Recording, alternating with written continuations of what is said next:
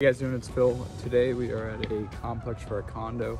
We're going to be installing gutter heaters, so like heat cables in a section of their house that really ices up and help kind of minimize any ice dams come winter time. So stay tuned. So obviously a crowbar or something, however you're going to utilize to lift the shingles. It's colder, so these are sealed with the clips. Chalk, I generally like. Got heat cables. Cable spacer.